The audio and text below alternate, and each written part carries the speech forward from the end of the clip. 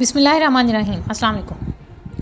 Former Prime Minister Imran Khan on Tuesday finally gave his testimony in the Toshkhana gift depository case as he announced presenting defense evidence, to the surprise of many.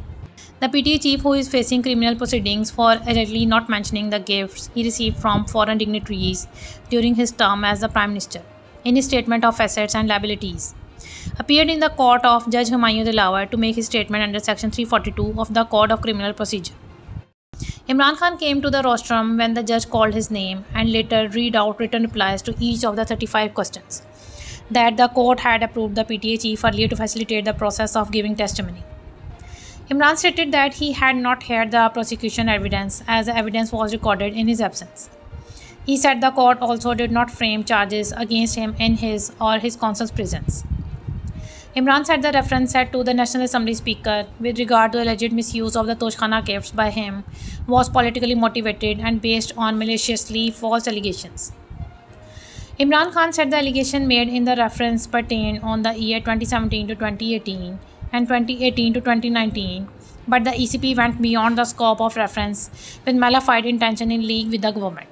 To a question with regard to his not mentioning the gifts retained during the year 2019 to 2020 in the statement of assets and liabilities, he said there was no requirement under the law to mention the said gifts in the statement, and no such column exists in Foreign B that is submitted to the ECP every year.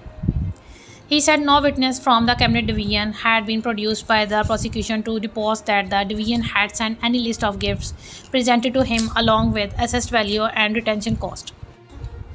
He said the list consisted of documents spreading over 116 pages, but the prosecution had led no evidence to prove any of said documents by any of witnesses who may have scribed, executed or prepared those documents or under whose supervision these documents may have.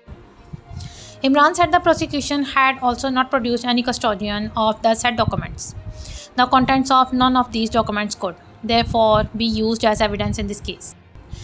Responding to the ECP's claim that he deliberately concealed material facts and submitted false statements and incorrect declarations of his assets and liabilities for the years 2018 to 2019, 2019 to 2020, and 2020 to 2021, Imran replied in the negative.